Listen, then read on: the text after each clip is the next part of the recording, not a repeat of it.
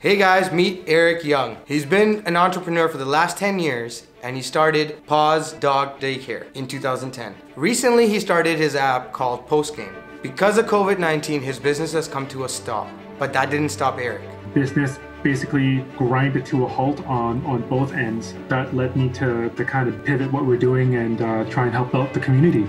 It was my personal goal to try and feed some families at the Ronald McDonald House for Easter. And through some marketing campaigns, he managed to partner up with Market on 17th. Offered to sponsor and feed all 13 families living at the Ronald McDonald House this weekend.